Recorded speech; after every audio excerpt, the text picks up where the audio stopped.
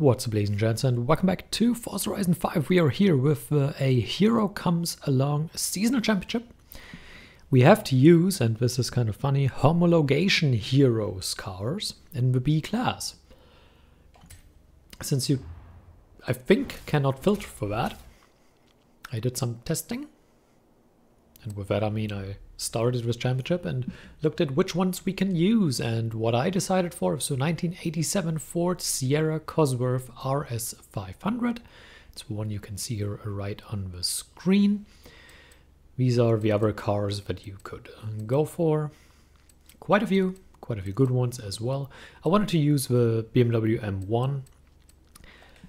I decided against it because while it can be bought at the auto show, which is one of the requirements that I usually stick by, if applicable, I didn't want to go for one that costs $500,000 when we have one that costs 66,000, which is what the Sierra here costs.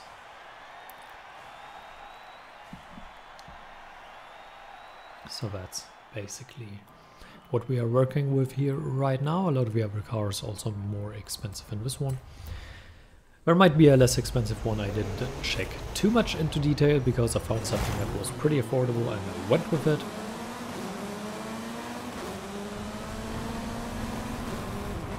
We start with a second race down the middle. Usually want to go inside there and get as many positions already as you can in that first corner. Now a little bit of a city path going into the side here. This is obviously a very long drawn out path. You need to brake. And then into the tight corners you can actually poke your nose in if you get a chance. You can get beside and out of the corner, which is not a usual way we overtake, but obviously we take each chance that we are going to get. Probably the better way that you can work with is going into some of the tight bends or then on the gravel bed. We're braking a little bit late here. Pushing the other guy wide, and we were still on the road and we just had to slow down a lot more to stay on course. And now we want to get closer. Usually you should have the advantage on either the road or the dirt, depending on where your strong suit is with your tune. This tune is very balanced, so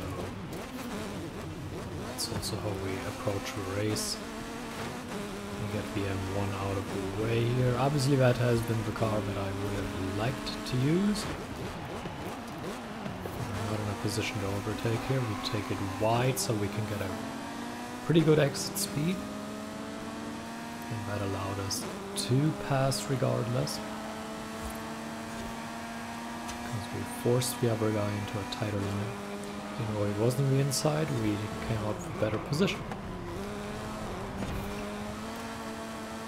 And now, as always, it's about managing what we have accomplished, so managing the first place. Not taking too many risks. Here in this race, unlike the last championship, you really can't make too much use of cutting checkpoints because a lot of it is in the city here, and cutting the checkpoints doesn't really yield you any big benefit.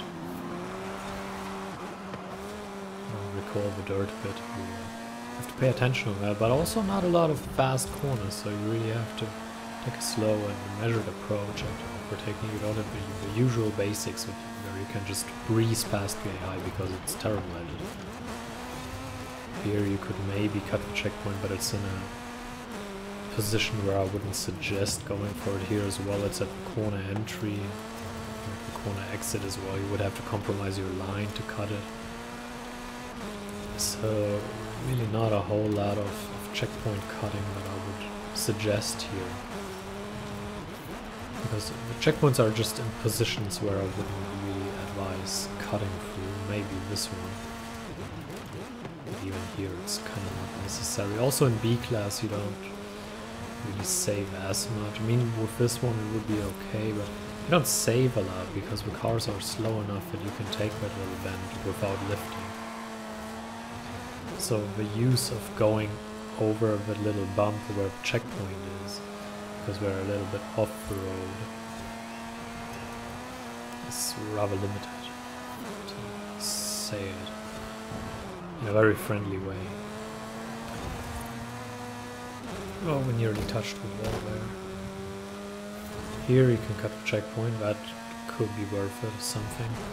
Especially if you try to catch up or if you need a little bit of a gap for an overtake, poke your nose in, and that could be a helpful position where you can cut the checkpoint.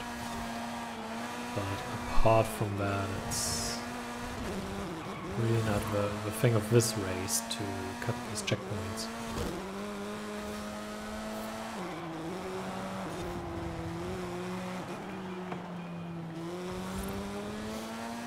It's a little slow.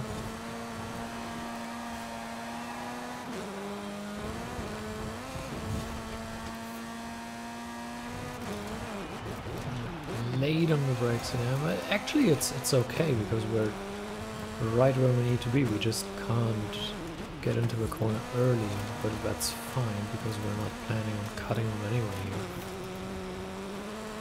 Like we already established in the last lap, so it's fine to not be early on the brakes.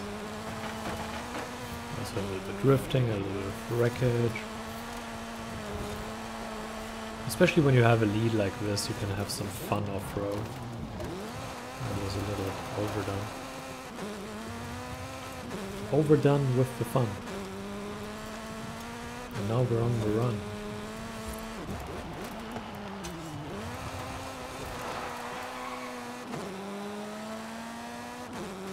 And get that tree out of the way again. I think that we touched that like every lap.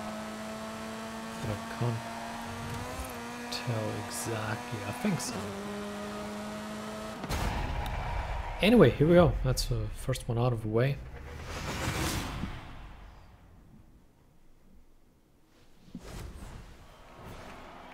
$20 points in the bag.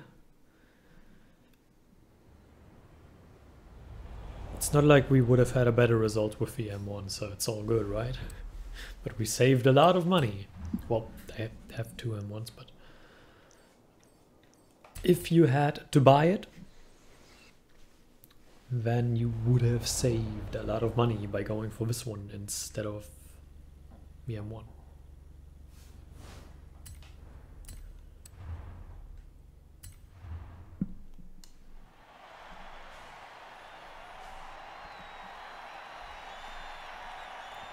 So we're loading into the second race. This is also the last championship. Done the other two already. This is the third one.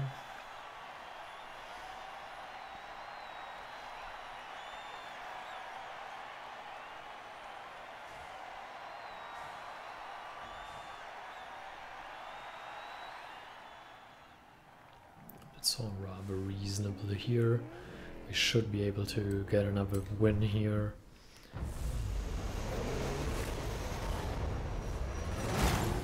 Start right off the bat, I would assume, because usually I would expect that. Try to split them here, that worked. Going around the outside because that was the only place where there was room. Now we're already up into fourth. On the outside here because again that was the only place where there was room for us. And, oh, right. A little late on the brakes. Not very clean. But it's okay. It happens. We didn't get the car straight, which was a problem, and then we were just sliding. So we really didn't get the braking power on the road in a controlled fashion. Because of that corner, we would have had to brake earlier to get a controlled deceleration. Now we had a controlled drift into first. So what I was doing there was I saw the gap and I saw where we had to go and I saw they were wide.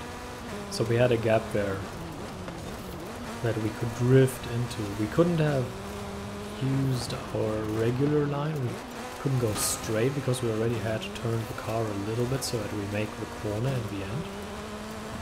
In a decent way at least. Here we can cut off a few checkpoints. So in order to get that corner we had to initiate a little bit of drift, and then we just managed to slowly slide into first position. Keep them on the outside and take a good line into the corner. And that worked beautifully well. Obviously it doesn't always work like that. This one can be cut and so can this one. Both of them cut rather thin.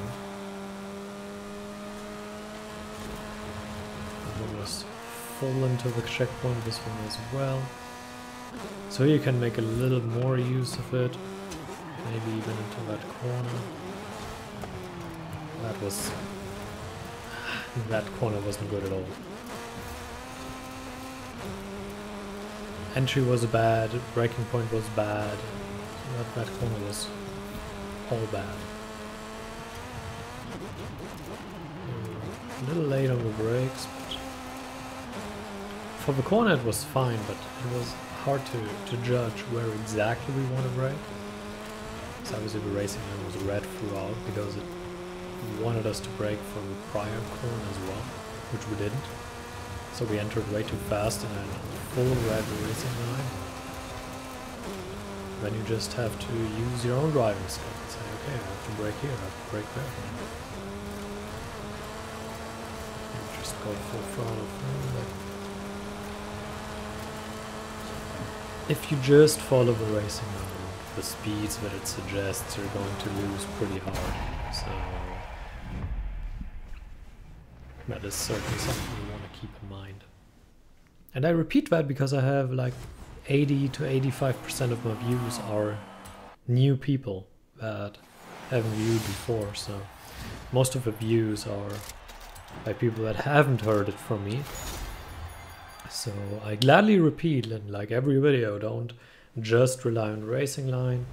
Cut checkpoints, use the fast corners because the AI isn't so fast in them. And if you're someone that watches, well, maybe not all, but a lot of the videos that I do, like, you probably can't hear it anymore. You're probably like, yes, I've heard it like 50 times already. You don't need to say it again. But that's why I often repeat that. I'm not a big fan of the rims on that car.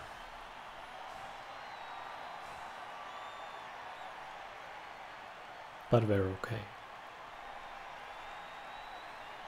But okay is all they are, so that's kind of the point. They're okay, but that's all they are. Desierto Trail. We should do pretty well. If it's the race that I think of, we should have a pretty good win here. If it is the race that I think we'll take the outside line here there. Too tightly packed on the inside for us to get anywhere. Here again, we're too tightly on the inside. We still want to stick to the outside here. We're going to be pushed out a little bit, and now we switch to the inside. Oh, a little late on the brakes. No, that was actually fine. Take a little wider approach, and here we can poke the nose in. No, not yet. Cut checkpoint. A little bit late on the brake because we had a positional fight with the other guy. If you don't lead by here, you can grab the lead on this section. I think the AI is too good for it. Especially like cutting that checkpoint a little harder if you need a gap to overtake this one as well. Holding it through here, whoops. Shedding a little bit of weight. I don't like that. It's not, I mean, it says ultimate clean racing, but that wasn't clean at all. Here again, cutting the checkpoint, but it's One of the best ways to get overtaking space here, that one as well. I'm really just showing how you want to cut one, because there is no need for me right now to do it. But I'm just showing how you might want to get into these checkpoints. If you have a gap, or if you look for a gap to do the overtake. Here I really wouldn't overdo it, because checkpoints are next to the road, we're in a little bumpy terrain, and usually the time you save by cutting a little bit of space away is not worth going over bumpy terrain. There it was okay, because A, you kept a lot more speed going rather straight and around it, and B, the bumpy terrain wasn't all that bad here as well. The terrain is pretty flat even off the road, so cutting these checkpoints is fine, but with a lot of them there's just no need for it, because the actual line, the actual path is fast enough, so you don't need to take that risk. And now we've already won the last race. That was actually pretty quick.